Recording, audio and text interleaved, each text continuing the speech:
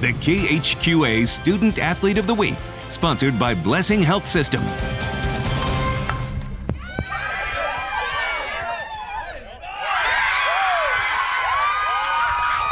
Grand slam for Macie Fisher for Canton. Really just I feel like my dad has instilled that in me from a very young age. You know, I played competitive sports since I was like 9, so him just pushing me every single day in practices, you know, after games we always have talks about, you know, pushing yourself, being a leader. So he's really been huge for that for me, and then all the travel coaches that I've had, all the high school coaches that I've had have really just instilled that in me, and I couldn't be more grateful. Ask any of the coaches or teachers who have spent time in Macie Fisher's orbit, and they too will attest that the experience has been beneficial for them as well.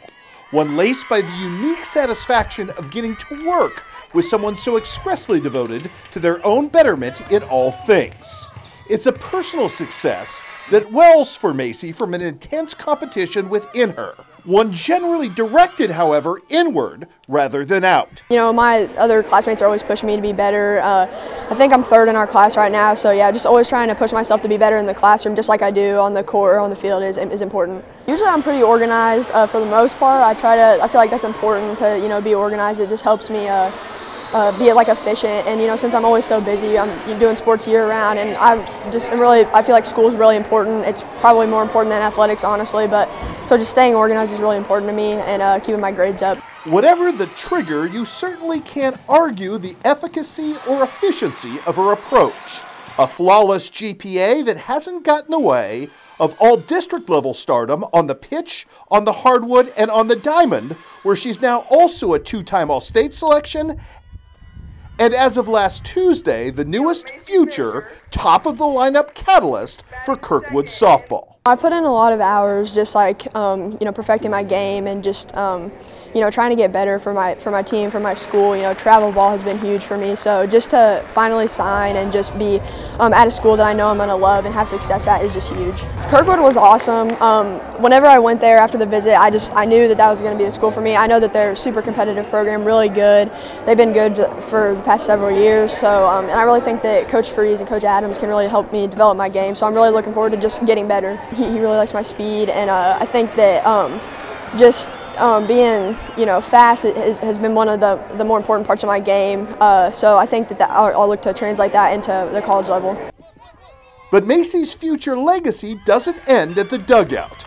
With the cultivation of the natural helper tendency within her perfectly channeled to a vocation where she can do some real meaningful good in this world.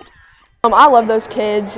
Just every day, whenever I get to see them, it just puts a smile on my face. And I feel like that at that stage, it's just like important for their development and, you know, everything they're doing. They're learning their letters, how to write their names. You know, they're learning just like fine motor skills and how to communicate with each other. And I think that that's just really interesting, and it's something that I really want to just put a lot of work into. And I think that it's really rewarding.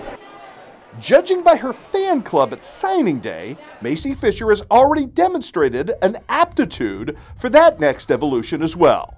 Just one more page in a legacy that includes her status as a beloved teammate, universally respected by both her peers and her instructors, and not insignificantly historically here, her rare status as a state champion Lady Tiger as well. No words, just what this school and just all the sports that I played have meant to me. You know, winning state it's got to be one of the best moments of my high school career here, and I wouldn't trade any of those memories or any of the experience that I gained for granted. You know, I take it, it was insane, and I'm just really happy that I got to experience it.